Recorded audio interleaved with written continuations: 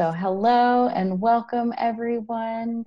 Thank you so much for joining us today to learn about how we can help our children develop successful study skills at home. I'm Maggie Kilman. I'm the Lifelong Learning Manager here at the Cincinnati and Hamilton County Public Library. I'm so pleased that you all could be here with us tonight for this program. I want to go over just a few quick housekeeping reminders before I turn it over to our presenters. One, please be sure to keep yourself on mute unless you are speaking. If you aren't sure how to, feel free to just shoot me a message in chat and I can help you out behind the scenes. Feel free to post questions and reactions in our chat box as we go along. This program is intended to foster conversation and help you guys get the answers that you need in order to start the school year successfully. At the end of the session, or after the session, I will send out a recording to everyone who is registered, as well as a follow-up survey. So please, if you have a few moments, take just a couple of minutes to fill out the survey and give us your feedback. We really appreciate it, and it really helps us as we work to plan better programs for you that meet your needs going forward. And then one last reminder, so everyone knows, the session is being recorded and will be posted publicly on the library's YouTube channel after the fact. But your personal names will not be included in the recording. So we are all safe there. So without further ado, I'm going to hand this over to our presenters today. We have from the Huntington Learning Centers located here in Cincinnati, Stephanie Hardawig and Raquel Diaz-Infante. Yes, and I will hand it over to y'all and let you take it from here. Thank you, Stephanie. Thank you. Thank you everyone for joining us this evening. Hopefully we can provide you with some solid, useful information. So today we're going to be talking about successful study skills at home. The agenda for today is how parents can help their children prepare for the new school year. So we're going to be discussing back to school tips in a COVID-19 school year, tips for making the school year great no matter the setup, study skills, learning tools, and then answer any questions that you may have at the end. So the first tip that we are going to be discussing is adjusting the schedule. So adjusting the schedule. So since March, your children have been on a totally different schedule. Sleeping in, staying up late, and they've probably been rolling with it just because they've had other things to focus on. But it's time to get back into that school mode, because some of your children might be going back in person and others might be doing remote or hybrid for learning this fall. And it is definitely going to be much more structured and intensive than it was in the spring when it comes to the curriculum that they had.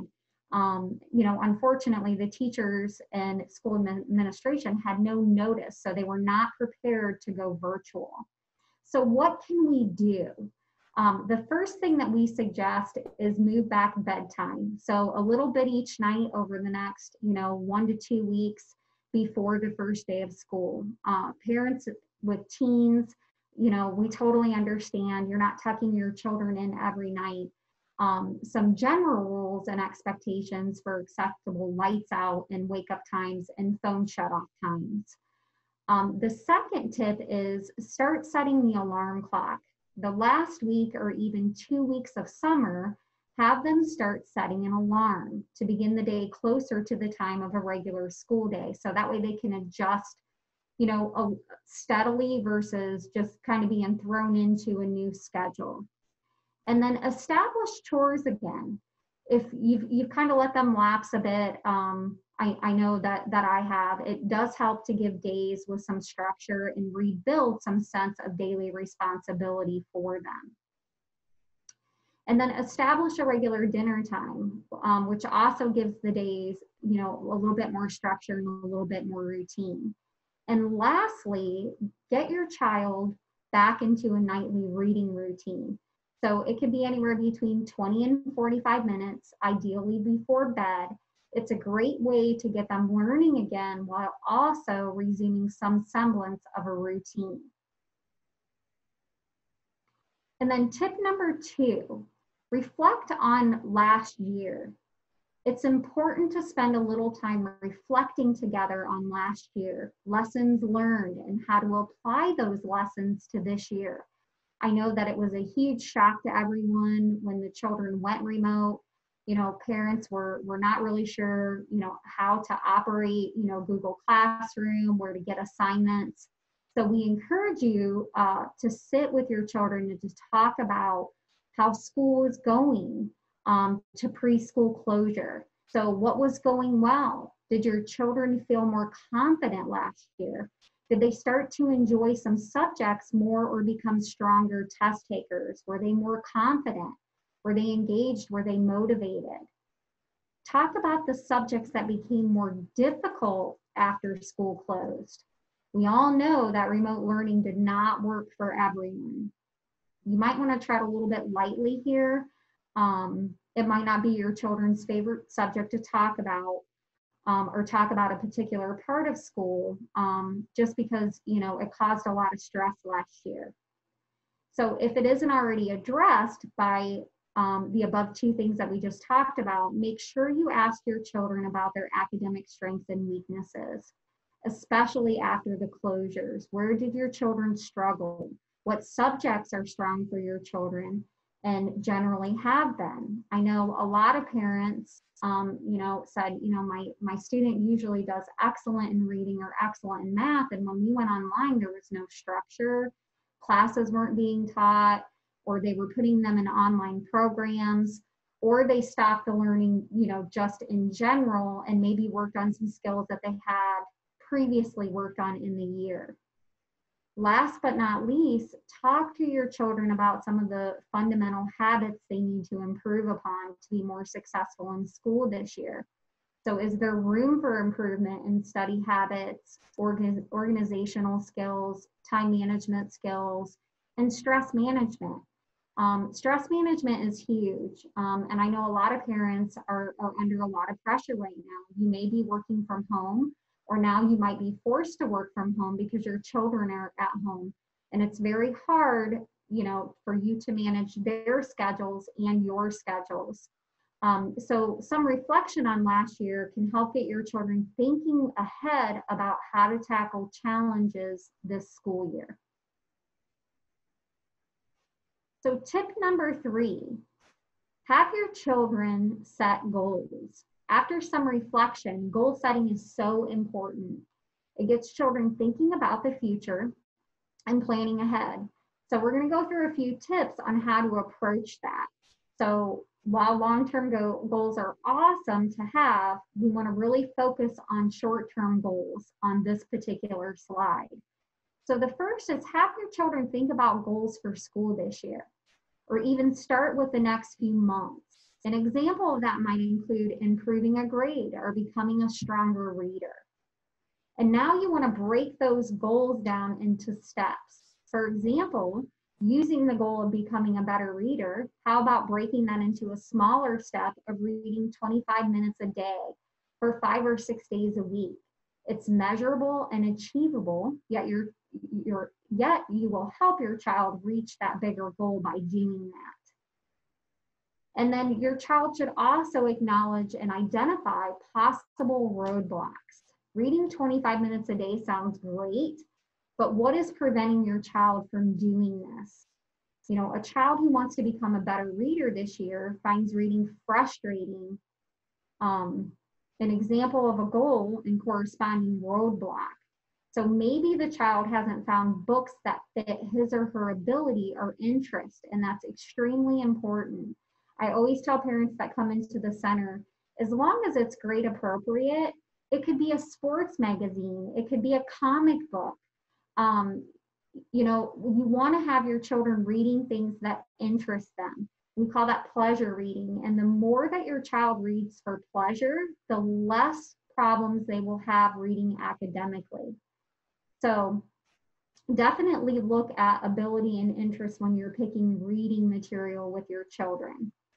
And if I can make a quick plug, call your local library if you need help finding the best fit for your Absolutely, I child. think that's wonderful. And then lastly, your child should figure out how to work around the roadblocks. The most obvious is to dig into the problem and get help, from a teacher.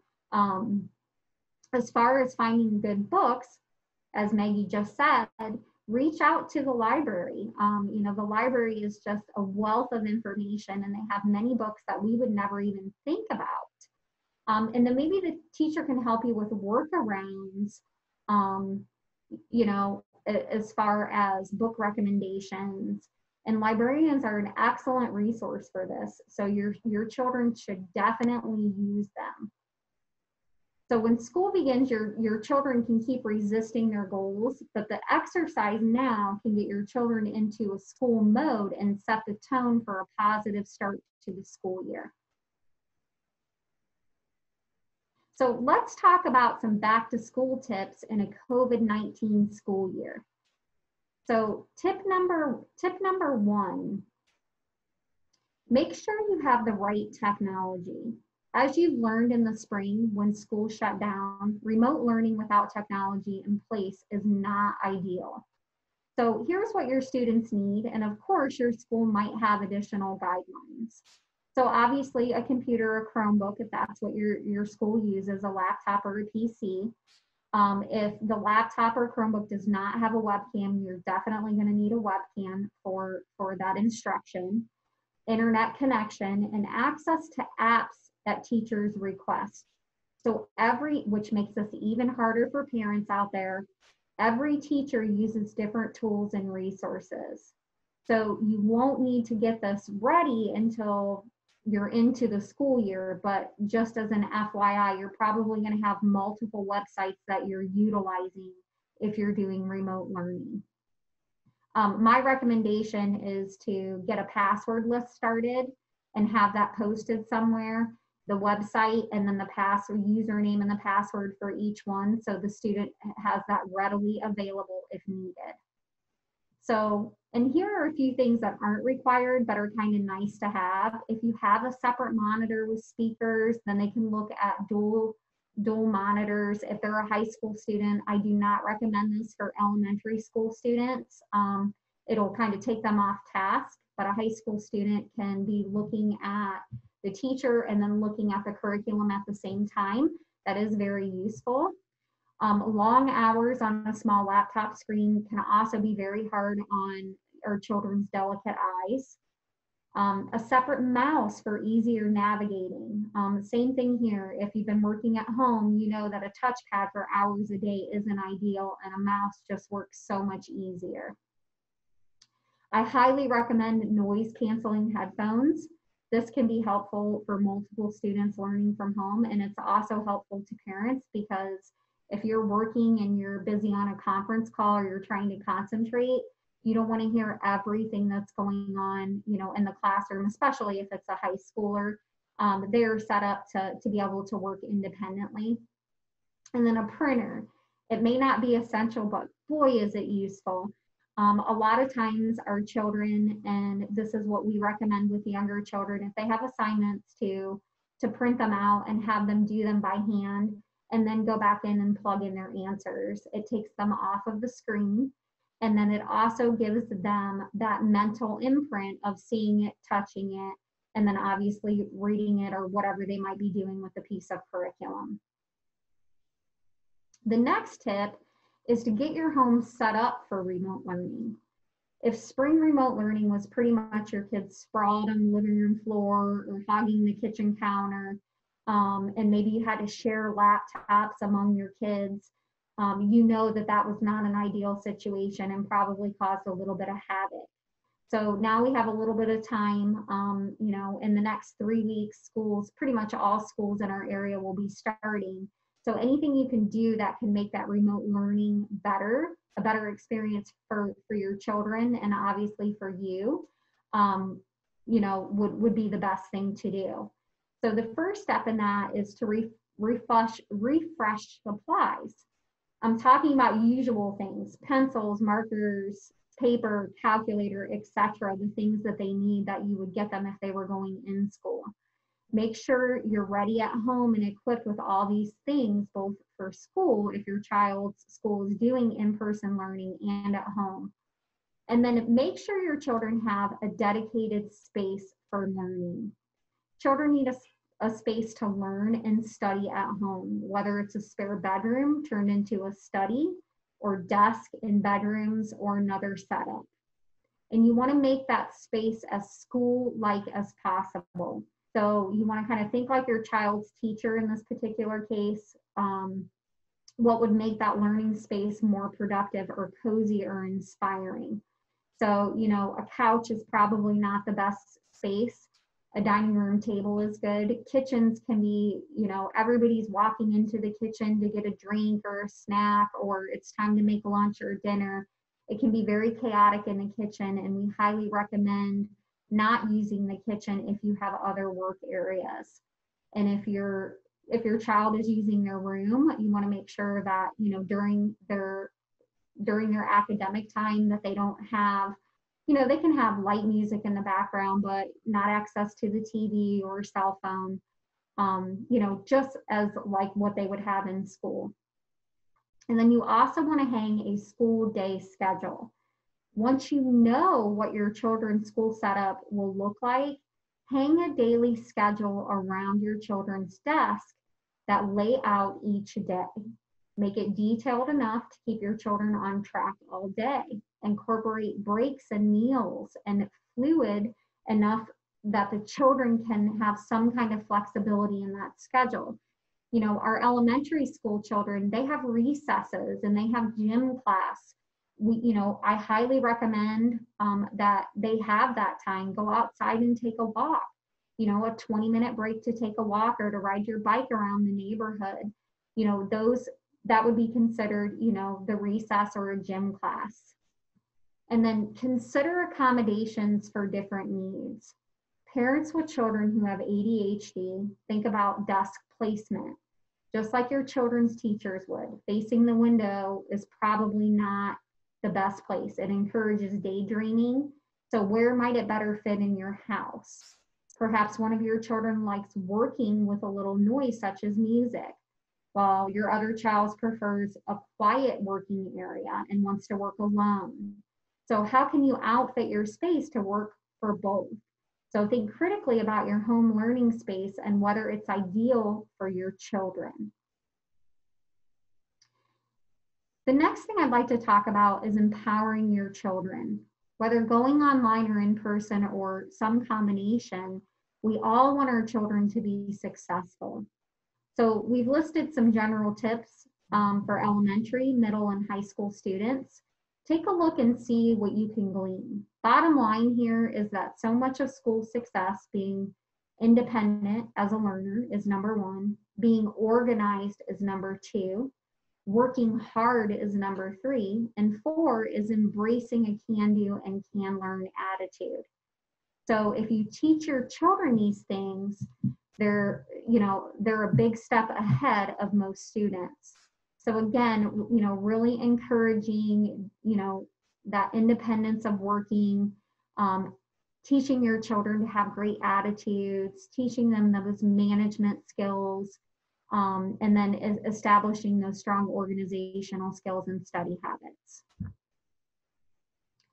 So doing work at home. So once you prepared your child, and your school has communicated the expectations and directions to you, you can get your child started. So obviously we want to set those expectations, set a daily schedule, partner with your child's teacher. It's very important that you have a relationship with your teacher, which I'm sure all of you have in the past with their previous teachers, but now more than ever to have that communication. As we indicated in the beginning of the presentation, online learning can be very difficult for children, you know, and children that need that little extra support, you know, that teacher's not right there next to them. And then there's the social aspect of this as well. I mean, our children are stressed out over COVID. I know I am, but for them, you know, that whole social aspect has really gone out the window for them. And, you know, that's one of the things that kids really love to go to school. They love to see their friends, they love their teachers, they love to have recess and gym class, and they're missing those things. So you really want to have that open communication with the teacher, especially if your child is struggling, and how you can get them extra support.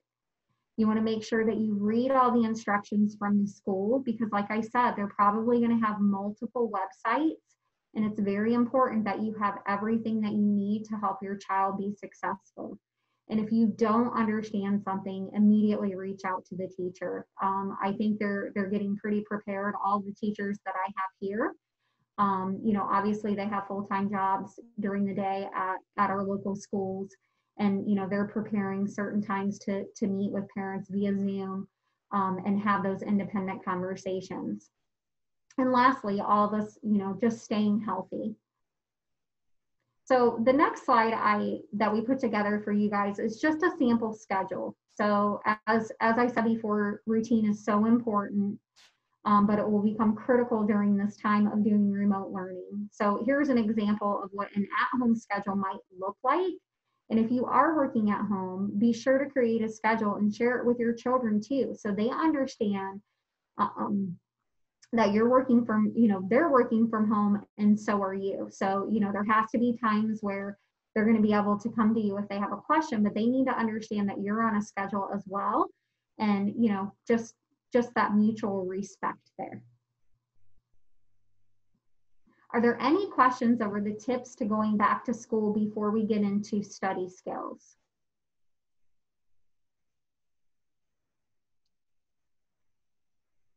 Maggie, are we good to move forward? I think so. I don't see any. I will say that so many of the points you've been hitting are actually things that we've had other speakers address, like the helping your kid cope with stress. We had a presentation yesterday. There was one about how to have great relationships with teachers on Monday. So I encourage everybody, if you weren't able to join us for those sessions, watch out for the recordings that I send out, because we've got even more tools to help you guys get set up. That's wonderful. And those are all such wonderful things. Yeah, we did have one question just come in. How do we get a first grader to follow a schedule at home? Okay. Well, if you kind of look at the sample schedule here, you know, obviously like we said, bedtime, I'm sure you already have a set bedtime, a certain time to wake up, a certain time to have breakfast. You know, with a child that young, I would incorporate intermittent breaks all throughout the day. As any of us that have children know, that when you have a first grader, you know, whether they're 6 or they're 7, they can't sit for 2 hours and just sit and learn. So you're going to have to incorporate, you know, 10-minute breaks or 15-minute breaks. You know, maybe they work on one assignment, or let's say math is from 10 to 11, however your school schedule will go. And then instead of going right into the work that's assigned, they get a 15 or a 20-minute break. And then they do that homework, or they're moving on to their next online class, and you break that up. Because I do understand it's really hard when you have young children. How do you get them on a set schedule? But it would be the same as the sample schedule here. I would just add intermittent breaks in between their classes and in their homework time.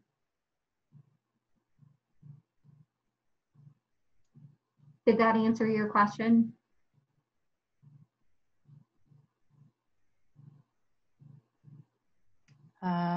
There's one more question. They say, yes, it helped. One more question has come in. Last year, my 9-year-old was suddenly shy about participating via online with the teacher to the point that he was emotional. Suggestions? So, and you're not the first parent that I have heard that from. So I feel like last year with students, especially at that age, so anywhere between 2nd and 6th grade, there were probably a lot of students, you know, making fun of other kids, you know, if they ask what they felt was a silly question. The one thing that I would do, if your child is hesitant to ask questions, have your child write the question down and either use the chat function to ask the teacher privately, or wait until the session is over and then send the teacher the questions directly. And that will save him from that emotion of what you were seeing that he was having last year, or she.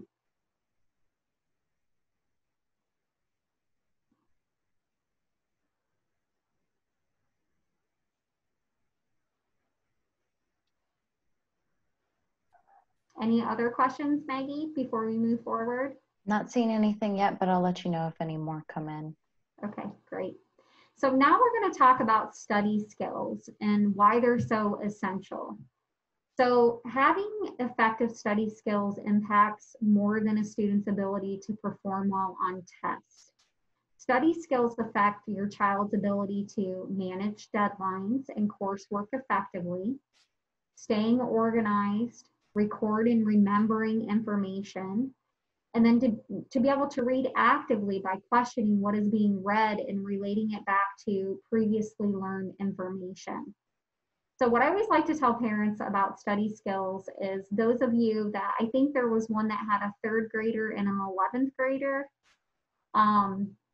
So, you know, after a certain point, like your 11th grader, they're not getting study guides anymore. So pretty much after the 6th grade, students are, you know, out, teachers are not giving them study guides anymore. So they're creating their own. Well, in that, you have to be an active reader. You need to be able to record and remember information, and you need to understand what that important information is.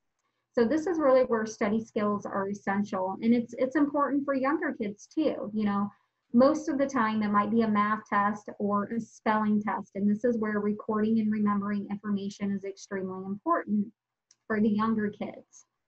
Effective study skills also help students manage test anxiety, which we know a lot of students have.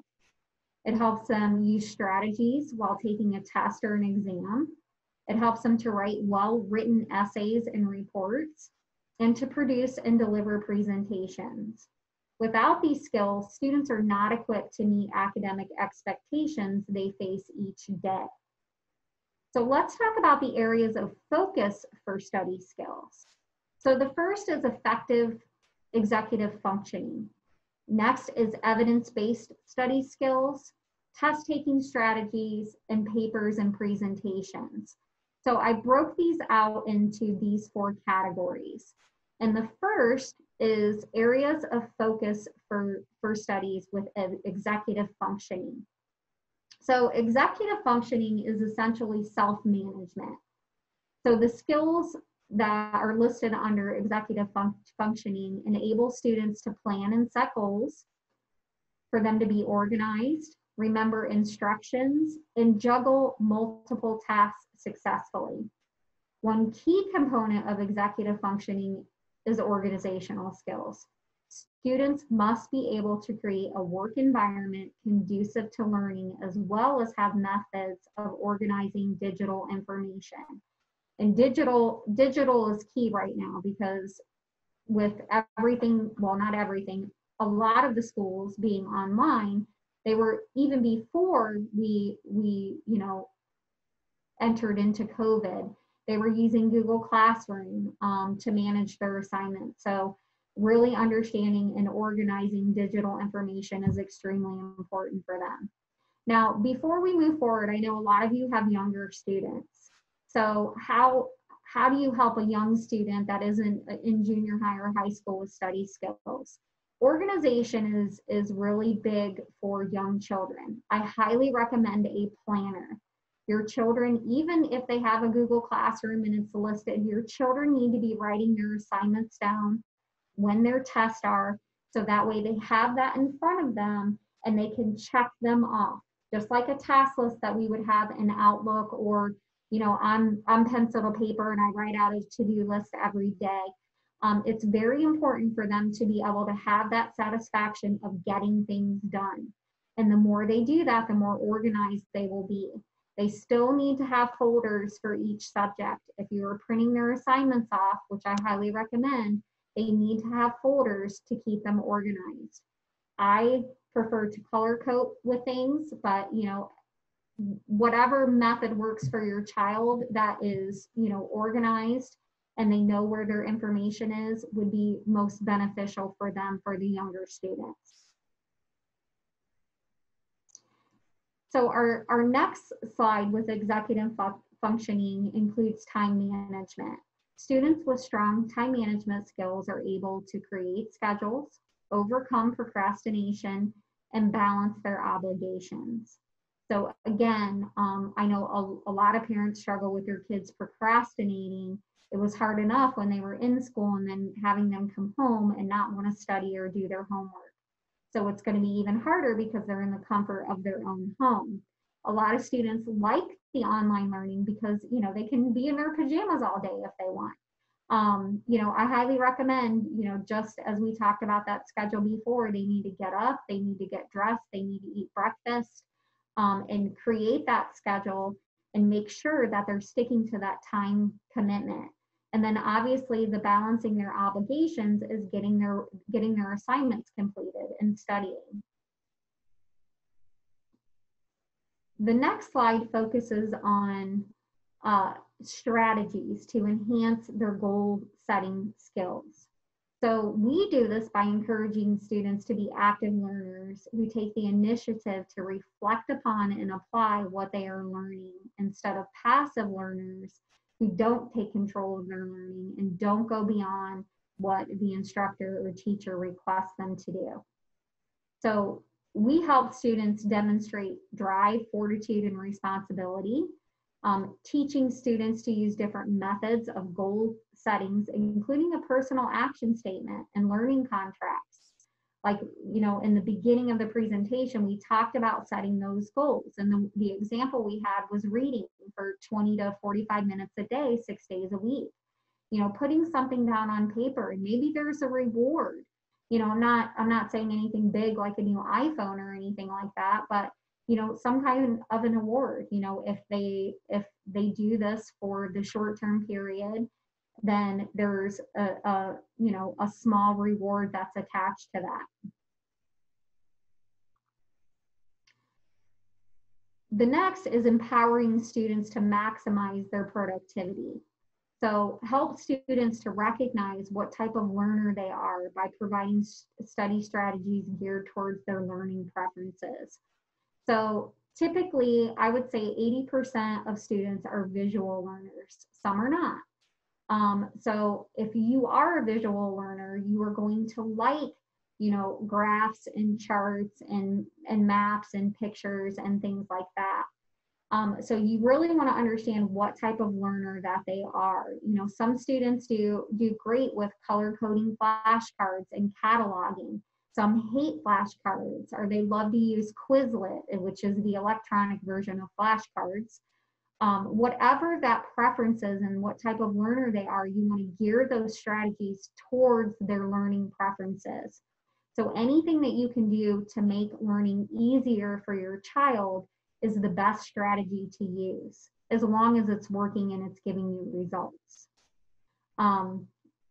You want to be able to adapt to different instructional styles. So teachers are usually very good about this. I always say there's always more than one way to skin a cat. If they're not learning the way that the instructor is teaching, that's when you have to talk to the teacher and say, I don't understand how I'm learning this. Common Core is a good example of this. Many parents struggle with how math is taught for early, basically K through 6 students. Teachers have really adapted to the fact that, maybe some kids cannot pick up on Common Core. And if you talk to them, there are other methods that can be taught as long as they're following those steps. So I highly encourage that. And then provide students with different methods for managing procrastination. So again, I'm going to stick to that schedule, and your child, and I'm going to use an 11th grader as the example. He should have a daily schedule. It could be a Google Calendar. It doesn't have to be on a piece of paper, but he should be looking from the time he gets up until the time he goes to bed. He can schedule in his learning time, his exercise time, his eating time, his free time, his sports, if he has a job or she has a job. But we do that with every student to show them, hey, you have a lot of time, you just don't realize it. And when they see it on paper, it's a lot different than just saying, well, I didn't have time to do something. Well, let's see why you don't have the time to do it, and let's put that down in a schedule. So that schedule is huge for managing procrastination, and it really prevents the kids, if they know that they have something fun that they're looking forward to, and they have to get their job done because school is their job, that's their work. It helps them in managing that procrastination. Now let's talk about evidence-based study skills. So the term evidence-based means that strategies have been proven effective through educational research or metrics of school, teacher, and student performance. So we break these into 3 areas, which are recording information, active listening, and enhancing memory. So in order for students to be able to record information effectively, they must also have different methods of recording information, including note-taking, outlining, creating concept maps, diagrams, charts, and timelines. Again, depending on the type of learner your child is, maybe they're not a great note taker, but what if they are, what if they're one of those visual students that they can create a map or a diagram with that information and it gets them to the same ends? So there are multiple ways of doing this. Students need to be comfortable creating study guides out of these types of items. So again, after a certain point in school, study guides are not there. The kids can't memorize them. And even in 5th and 6th grade, I have parents say, well, they studied the study guide, but they still got a C or a D on the test. And it's because they were memorizing the information versus learning it. So when the teacher gave them the study guide, they were giving that to them as a refresher of what they've learned. And then the teacher poses the question in a different way, and the student has no idea how to answer the question. We want to make sure that they know the information. So if you are studying with your child, rephrase the questions and see if your child knows the answers.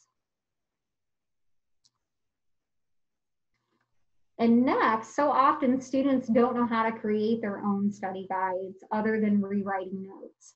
So students with strong study skills are able to use a variety of methods to create effective study guides that are far more efficient than copying information over and over again. So the methods include highlighting and marking to connect ideas and thoughts, creating questions and answers, creating outlines, and making study cards, which are the same thing as flashcards. So I'm going to talk a little bit about this in further detail. So highlighting and marking to connect ideas and thoughts. So if your student has the ability to annotate, if they can, obviously if it's a packet, then they can probably highlight it. But a lot of times, they can't write in their books or they're electronic. So it makes it a little bit harder to do that. But if they have the opportunity, highlighting those clues to make those connections. So 80% of what you read is what is called filler information. 20% of the information presented is the critical information that a student will be tested on. And teaching them what those critical information, teaching them the critical information of what they're tested on is what is important. So we use a method called SQ3R. So the first is to survey the information that you are going to be learning about, looking at those topics, looking at those graphs and charts, and just understanding that information. So the S is for survey. The Q is for question. So it could be a topic. Well, you turn that topic into a question on a piece of paper. And then you're going to read that first paragraph and you're going to see if you can answer that question. So when you're questioning, it's questioning, okay, what is this going to be about, or who is this going to be about, or why is this important? So the 5 W's are huge when you're studying and you're reading information. And this is how you turn your children into being an active reader to what does this say? It's who, what, where, why, and when. Those are the questions that need to be answered when they are reading material, whether it is for English or science or social studies. That is what they will be tested on. So you want to create questions based upon those 5 W's. And when you create outlines, it's the same thing. You're creating an outline based on the information that was presented. That is that critical piece of information. And you want to keep those in sequential order. And then study cards are typically used for science and social studies, probably the top 2 outside of maybe vocabulary. I recommend using color-coded flashcards. You can, I'm going to use social studies as an example. If you were learning about World War II, you would have certain colors for dates, you would have certain colors for people, and you would have certain colors for events. You learn them by the color strategies first, and then you mix them to make sure that they have a full understanding. Any questions over that so far?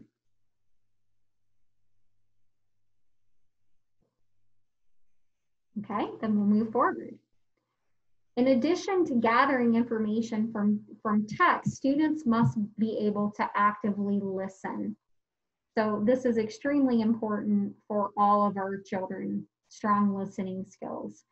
This means that students are able to isolate and record important information given in presentations, lectures, speeches, or just during regular classroom time. Most teachers will say, this is an important fact, or maybe, if they're giving a lecture, they might say, one might note. Those are all listening clues that we need to use to make sure that we're documenting that important information. Successful students that are able to use verbal cues and nonverbal cues from their instructors to know when to record that information. So another set of verbal cues or an instructor might have is slowing down or pausing while speaking, repeating information, or speaking more loudly. And then nonverbal clues might be pointing or using hand gestures.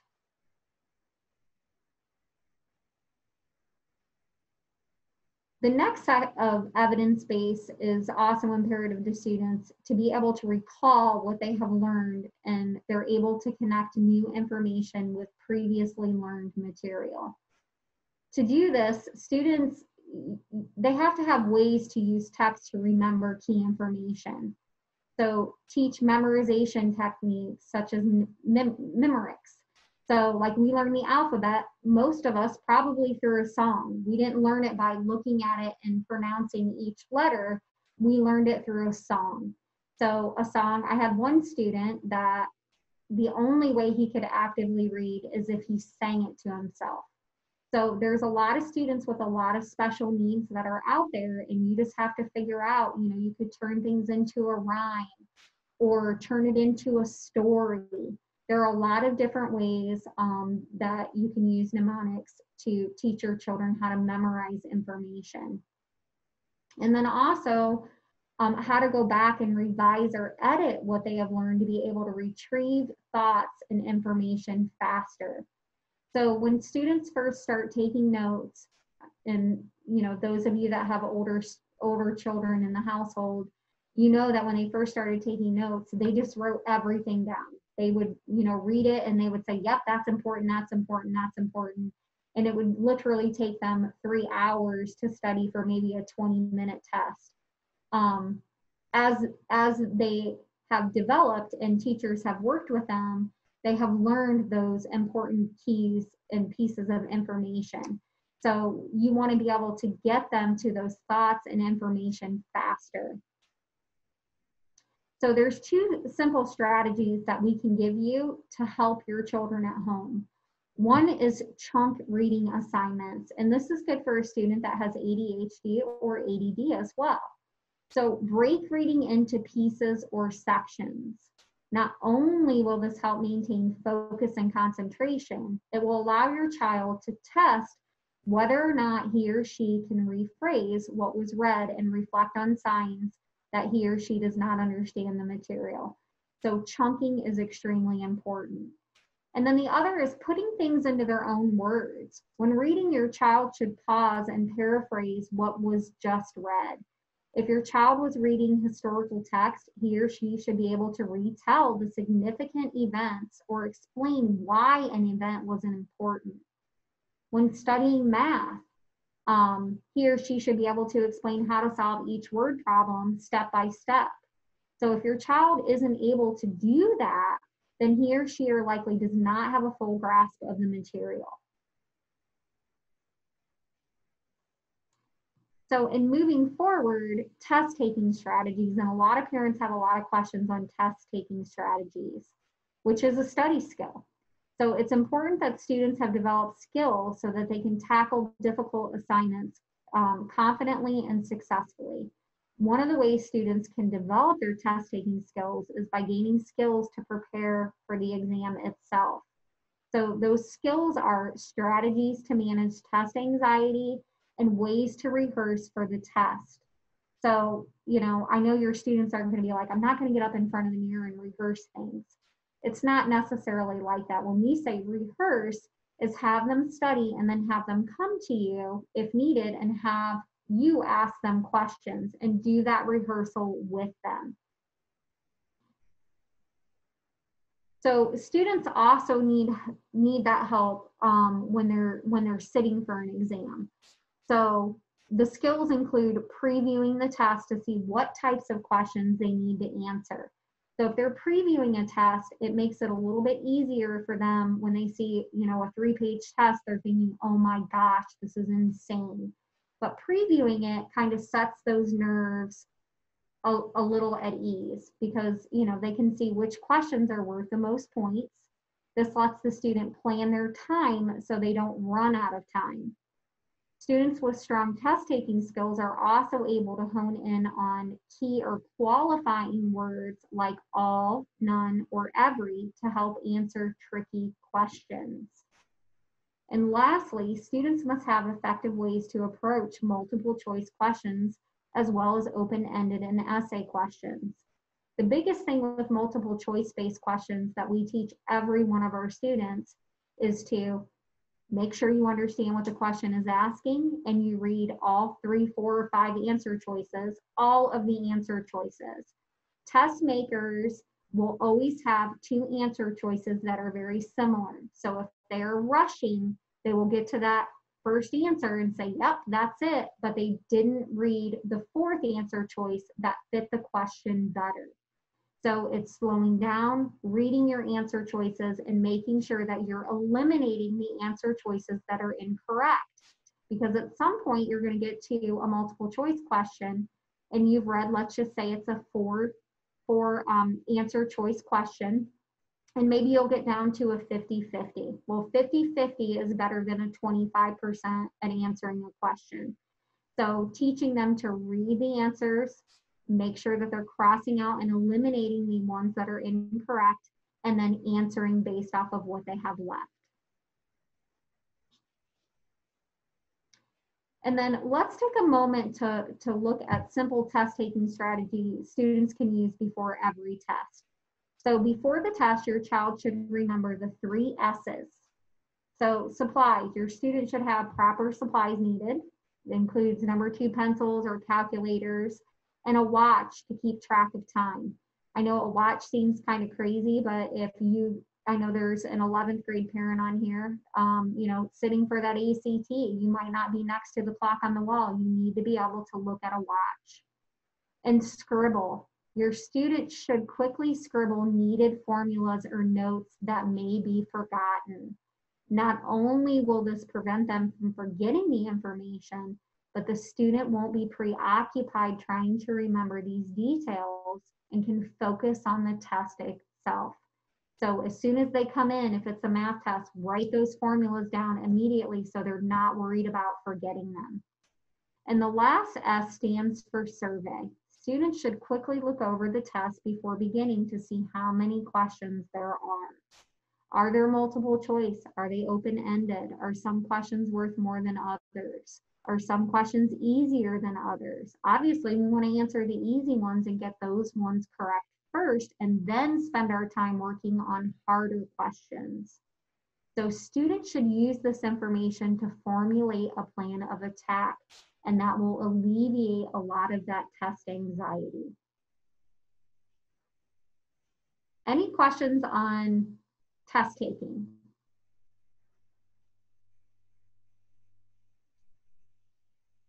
Okay, so in summary, let's just recap some of the important points from the study skills portion of the presentation. So rereading is not an effective study strategy. We never want to have to continue to reread information. Multitasking negatively impacts the quality of completed work. So we want to make sure we're working on one task at a time. It's better to study in smaller blocks of time with breaks than to study for long periods of a time. Your brain needs a break. You need a drink, you need to walk around, you might need a snack. And taking notes on a computer can have advantages and disadvantages. Like I said, if they have the opportunity and they are able to write on material, that is the most effective way to do it. Some students don't. But really, when taking notes and creating study guides, it should not be on a computer. It should be handwritten because you have more mental imprints that way. So for students to be successful, they must have tools to acquire, retrieve, and analyze and communicate information effectively. A personal action plan is a written tool used for goal setting to implement a particular strategy within a specific amount of time. Students can check for understanding by chunking their reading, creating webs, using guide questions, and paraphrasing the information that they've learned. Before starting a test, a student should make sure to have proper supplies, scribble information that they may forget, and survey the test to determine the number and types of questions, and then obviously answer the questions that they can immediately answer first. So how do we promote learning every day? So although the school year has introduced online learning, it's going to be important for you to promote an active learning environment during this time. So again, establish that daily routine as a family, get a schedule together, have your children reading, for 20 to 45 minutes, after dinner and work, relax on your couch, read books or magazines, watch documentaries. I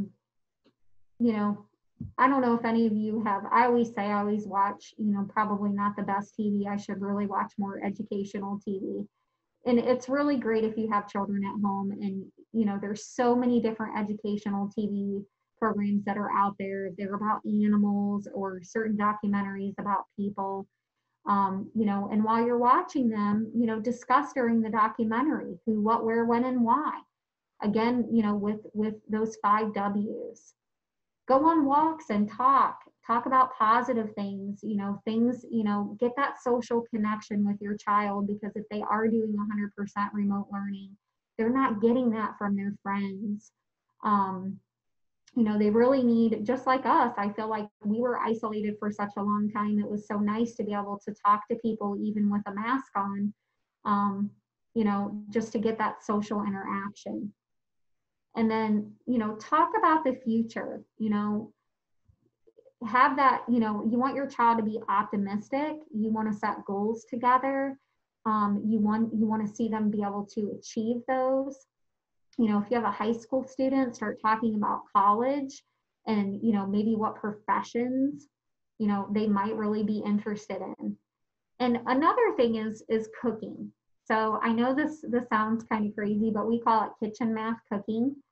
So and who doesn't love cookies? So, when they're working, all baking is math.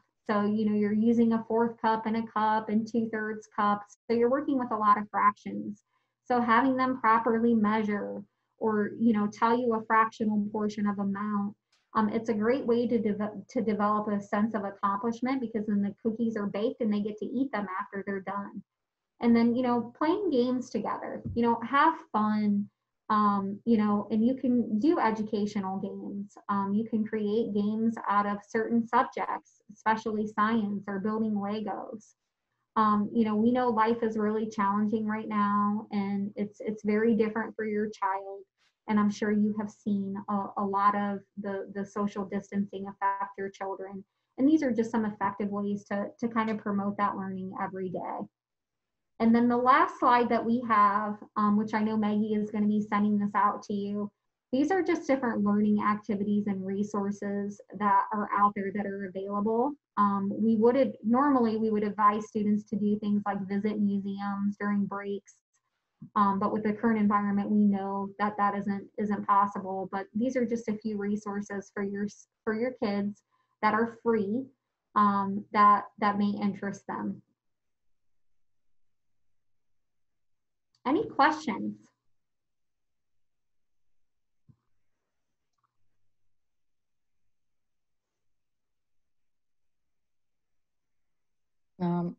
As we wait to see if any questions come in, I'll add that yes, we'll happily share these resources out with everyone who is here today.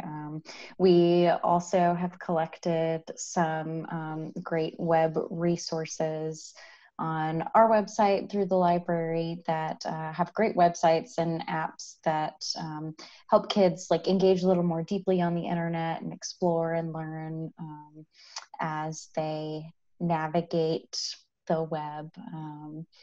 I see one question coming in. What are good online resources for a first/second grader? So thank you, Raquel. So Read, Write, Think is very good. Math is Fun is very good. And then Scholastic Learn at Home is also very good. And those are on the list and under the learning activities.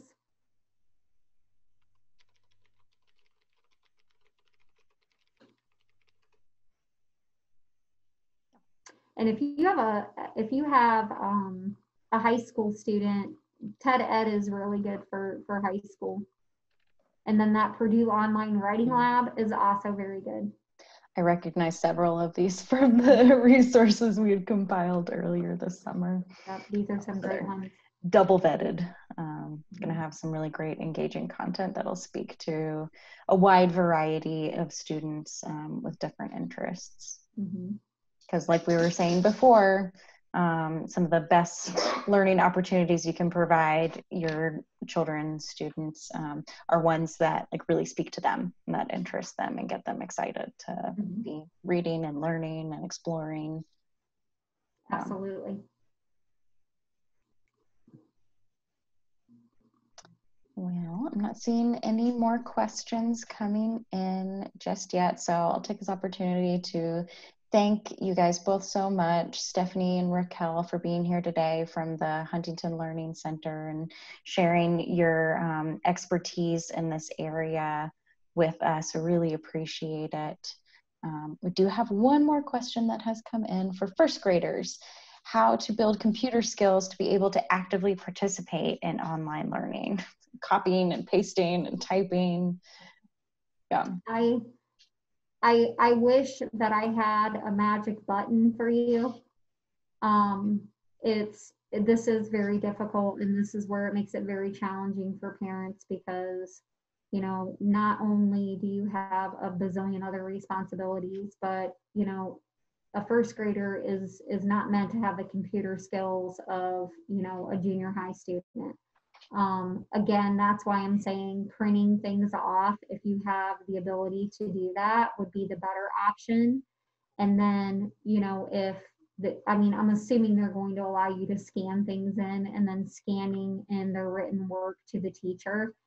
I really don't have anything. There are typing apps that are out there, but I think they're well above a first grade level.